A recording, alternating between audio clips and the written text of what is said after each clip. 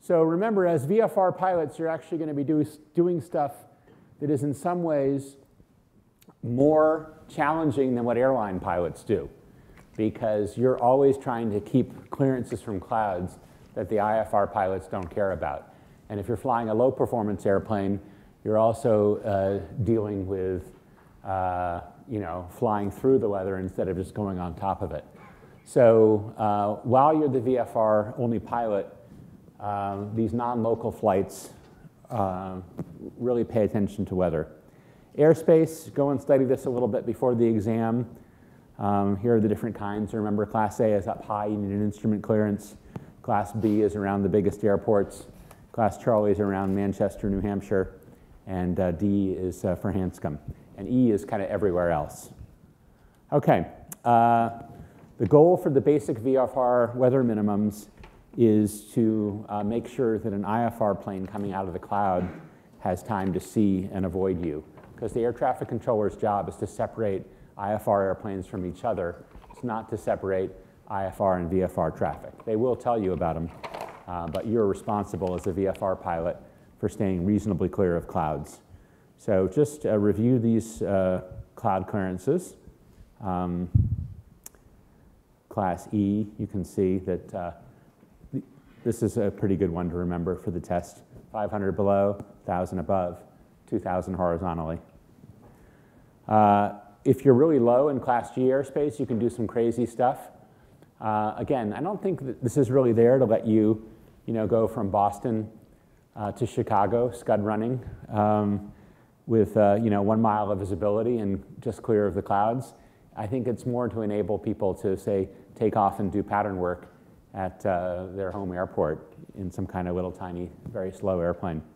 Pattern work is just what we were drawing on the chalkboard, flying the traffic pattern at an airport. Okay.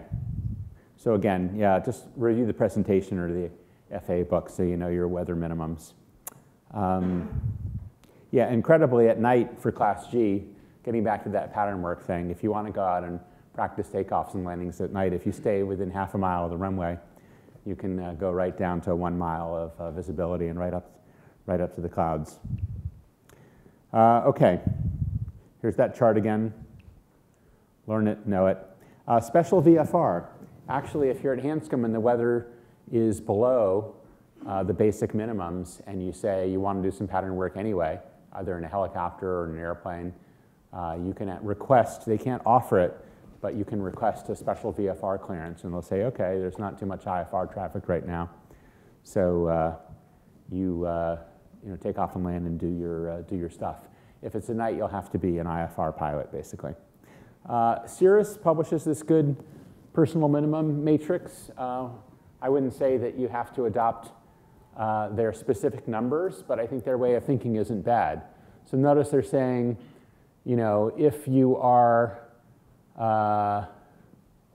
let's see, an average pilot, so you've got 10 IFR hours within the last 90 days, you've done 1 non-autopilot approach within the last 90 days, we'll go over here and go down to a 500-foot ceiling and 2 miles of visibility. Don't go down to the published approach minimums, which are designed for a 2-pilot professional crew, unless you're very current. You've done a whole bunch of flying in the last 90 days. Anyway, so they just try to fit. They try to say, how challenging is this flight? How experienced are you in general? How experienced are you recently? And come up with some numbers. So again, you can pull this out of the slide. And just to clarify what we're talking about when we talk about personal minimums, so there are minimums that you have to know for the FAA exam, like we were just talking about in terms of the minimum visibility that must be there in order for you to fly in certain classes of airspace. But then there are also minimums that you set on yourself to be a safe pilot and to be kind of knowledgeable about what your restrictions and what your experience and what your currency is. So for example, we talked about crosswind. So there isn't an FAA reg necessarily, as long as it's within your aircraft's operating conditions, there's no specific reason why, you know, a 15 or 20 knot crosswind is a problem, but maybe you're not very comfortable with it, you haven't done a lot of slips recently, you're still getting used to your aircraft, so you might say, you know, a smaller crosswind or gusting winds would be appropriate for you to land it. So that's setting a personal minimum on yourself, and this is an example of personal minimums based on your experience and your currency. Yeah, and the FAA will never suggest this, but the appropriate escape from, you know, a challenging situation that you think might be on the edge of safety is to rent the 5-seat SR-22 instead of the 4-seat SR-20 and go with an instructor. So it's as easy as that. Okay, remember this was confusing. They used category and class to mean two totally different things. For getting your pilot certificate, the category is there on the left, something like an airplane versus a rotorcraft, and the class would be, you know, multi-engine land versus helicopter. Category, class. But then for aircraft, they do something totally different, and they say category would be, you know, normal category or acrobatic, and class would be airplane. So they may ask you about this just because they like to torture you. The 4 forces of flight, remember these? Tina talked about them. If you're just bombing along straight and level, not accelerating, then they're going to all be in balance because F equals ma. A equals whatever. Can't remember the math. Anyway, F equals ma, I know that much. Remember these 3 axes? They'll ask you about this on the test, usually in combination with some other stuff. So rotation about the vertical axis is going to be yaw. Rotation about the, this is complicated, let's see. Rotation about the lateral axis is going to be pitch. Rotation around the longitudinal axis, I believe, will be roll. So that's a little bit confusing since, yeah, here we have it. Pitch, roll, yaw. Right, so think about it. Roll is really the lateral motion, but it's around the longitudinal axis. So don't get confused there. Remember why Johnny Cessna can't hover is also a limit for, this limits everything basically. The stalling angle of attack is why you need a helicopter if you want to hover, and it is why you need to maintain a reasonable airspeed when you're landing, and it's also, it limits your runway, right? If you had an airplane that didn't stall till it reached some crazy angle of attack, you could probably take off and land in 50 feet. Right, and remember that we talked about even a paper airplane can generate lift. So it's not about the shape of the cross-section of the wing that is making you be able to generate lift. It's the angle of attack and your ability to deflect air molecules down. That's what generates lift. That shape of the airfoil is just what Philip was saying. That allows you to have the stall speed be lower. All right, so remember your left turning tendencies. Mostly you just remember that you need right rudder. And a couple questions had come up on gyroscopic precession, so I added 2 videos about gyroscopes to help you understand gyroscopic precession and why that force is applied 90 degrees later. And so those are really fun videos you can look at. They're in the slide deck called Q&A and Review. Okay, so let's go back to the altitudes. So true altitude is your actual height above sea level. This is what's important if you want to get over a mountain, because the altitude on the chart for the mountain is also the actual height above sea level. Indicated is what your altimeter shows. If you're below 18,000 feet and it's not some insane temperature, and you've got a current altimeter setting from air traffic control, as you fly along with VFR advisories, they'll keep updating you with altitudes. If you're not talking to ATC, you know, you may tune into the airports that you're flying over to get the altimeter there.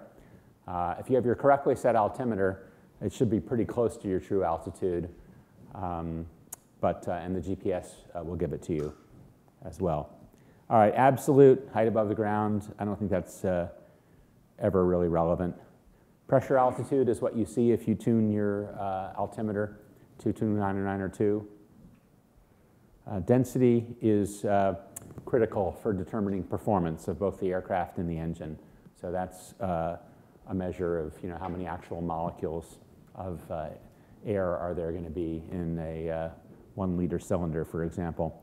Know your taxiway and runway markings. This has practical value and also test value. One easy thing to remember is if you're driving along a taxiway in your aircraft, you will see yellow paint on a black paved surface. So that sign tells you what taxiway that you're actually on, just like the real world experience of yellow paint on black. Everything else is kind of reasonably self-explanatory. They probably, even though if you're not an instrument pilot, they want you to know about this ILS hold short line.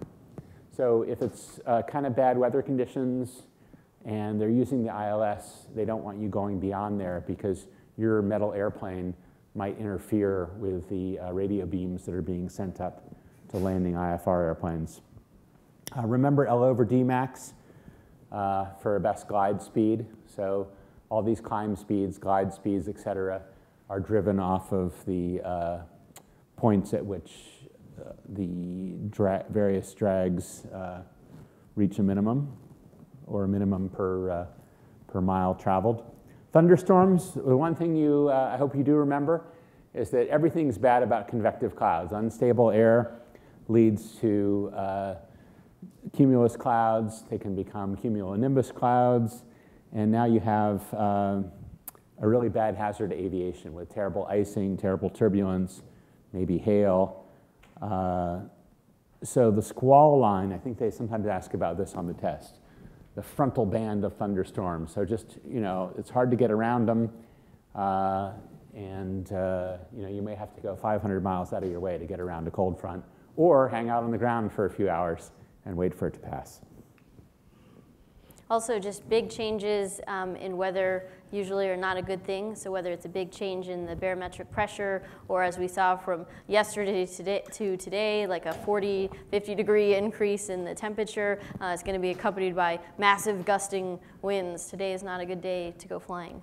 Yeah, although actually it might not just be the day. It might be, now we're ferrying a helicopter from Los Angeles back to Boston, and there was a thunderstorm coming in, so we just landed in an airport. It was probably gusting about 30 knots at the time, which isn't that bad for a Robinson, a 4-seat Robinson. Put the helicopter in a hangar. There was a huge storm, and 2 hours later we took off in beautiful weather and continued our flight. So there is an airport usually every 10 or 15 minutes of flight time, so take advantage of that if things are getting beyond your comfort zone. Don't just blindly continue to your destination. So remember, the lee side of mountains is where you can get a lot of turbulence and downdrafts. A little airplane doesn't have a whole lot of climb performance usually, especially up at higher altitudes. So be cautious about crossing big mountain ranges unless the winds aloft forecast is for very light winds indeed. Icing, also super bad. Again, as VFR pilots, you shouldn't have to worry about this once you get into instrument flying, as I hope a lot of you will. This is really what limits your ability to travel around in a Piper, Cessna, or Cirrus during the winter and shoulder seasons. Remember how to read a METAR. So this is back to Peachtree DeKalb Airport in Atlanta. So it's the 16th, it's 16:53, so about almost 5 p.m. in London, Zulu time. Winds are variable at 4, 10 statute miles of visibility. Overcast 6,000 feet. That's 6,000 feet above the airport, not above sea level. Temps 14, dew points -7, altimeter's 3015. Oh, and in the remarks it says the rain ended 46 minutes after the hour. There you have it. All right, human factor summary. So you are the weakest link, and if you develop some personal minimums, you'll be way ahead of the game. They should also factor in your recent experience, not just your overall level of flying. And always remember that it's a big aviation community. There's a lot of people who are happy to go flying. You can send mail to the members of the MIT Flying Club and just take a co-pilot. That's how the airlines have cut risk almost to zero. Magnetic variation. This is kind of a topic that tends to snag people on the knowledge test. So just remember, you can rederive it from the VOR if you ever get stuck. And east is least, west is best. deviation, then don't get deviation and variation confused. So deviation, remember, is that tiny little correction that's printed right underneath the compass. Flight planning tip, you saw this slide earlier. Even if FAR 61 and FAR 91 allow it, it doesn't mean it's wise. So if you look at FAR 121 and FAR 135 for charter and scheduled airline service, they show you that there's some extra safety margins that can be built in. Night flying advice you just heard. Remember, as the owner-operator, you're responsible for keeping the airplane airworthy if you do choose to go out and buy an aircraft. So these responsibilities are, for most of you, going to be on the flight school. However, you're still the final authority as the pilot, and you can deviate from the rules in an emergency, and you only have to report the deviation if requested. I think the feds like to ask this on the knowledge test because the natural answer is, of course, you have to report the deviation, and I declared it an emergency and I broke the rules, but you don't actually have to report that unless they ask you to. But even aside from an emergency, you're the pilot in command. Even if someone very assertively tells you to land and hold short or to fly straight to the numbers, which means don't fly the proper traffic pattern but land very quickly, or tells you, no delay on the go because they want you to get out quickly, they have other jets, you can just say unable. And they have to deal with it and make sure you're flying safely. And if you, especially as a student pilot, need extra time or extra consideration, just add student pilot to the end of all of your radio calls, and they'll give you plenty of room to make mistakes, but they might also make you sit there and fly a bunch of 360s while they land everybody else and then give you time to land. Yeah, so safety is not high tech. It should be, probably. We should actually, all the stuff that Michael showed you that's embedded in that DJI drone should probably be in these multi-million-dollar aircraft, but it's not. So in the meantime, since an airliner isn't actually that much smarter than a little Cessna, why is it safer? And if you take that perspective and just adapt all the things the airlines have done, you can make flying that little Cessna dramatically safer. So that means recurrent training, maybe go up with an instructor every 3 months instead of the every 2 years that the FAA requires. The instrument flying skills are really important for VFR safety. They make you a much better pilot, at night, as we've just discussed, and even bombing around during the day. You'll be able to fly with about 5% of your mental energy instead of 50% if you are an instrument-rated pilot on a nice VFR day. The two-pilot crew and checklist is really the cornerstone of the airline safety system. So, and you can take advantage of that as a GA pilot, even though the FAA, really about 5% of the FAA, which is the one you've seen and interacted with, is all about encouraging people to be single pilots. And 95% of the FAA is about forbidding people to operate single pilot. Every part of the FAA that regulates, the airlines and charters of sizable airplanes, they say, no, of course you can't operate single pilot. That would be incredibly dangerous. All right, so just remember, study a little bit about the Part 61 and Part 91 for learning to, what does it take to be and maintain your status as a pilot or be able to exercise your privilege as a pilot. That certificate never expires. Part 91 is about what you can do with an airplane operated privately. And then there's this little corner over there under Title 49, Part 830, having to do with accident reporting and investigation. If you want to get 100 on the FAA knowledge test, a lot of East Coast Aero Club customers seem to overstudy. I see a lot of 95s, 97s, 98s, and 100s, actual 100s. Just reread the FAA textbooks. I mean, they can't ask you anything that's not in one of their own PDFs. That includes the FAR AIM, though, the regulations and the Aeronautical Information Manual. There are test prep books and online equivalents that are worth it. To finish this course, actually, you can get this. You'll be able to get, actually, we don't even need to email it you, because if you have the course homepage, you can see it here. You go to this King Schools thing, and you say you want to do 60 questions. 60 is the number of questions on the actual exam, so we're making our final exam being the same. And then you start tests and you send us the results. And we'll be happy. All right, next steps. If you want to continue your journey beyond this class, maybe that's for the 1 or 2 people And can I for borrow whom that the applies, that actually want to continue their journey. Can I borrow the pointer for just a second? Just for the guys that were getting tripped up thinking it was a river, this is exactly what we were talking about. This is Boston Logan. These blue lines, circles that are around it are not rivers. It's indicating that Class Bravo airspace. And I have it open over here if you want to take a look. Okay, so yeah, join the flying club, go visit a flight school. Most of the busier US airports have some kind of flight school that you can do. And yeah, in the 2 hours that are remaining to me for this presentation, I would just like to say thank you. Yeah, we're saying thank you, but just to clarify, there's a really cool guest speaker coming next. But for the purposes of our teaching, thank you very much, and we'll take any questions.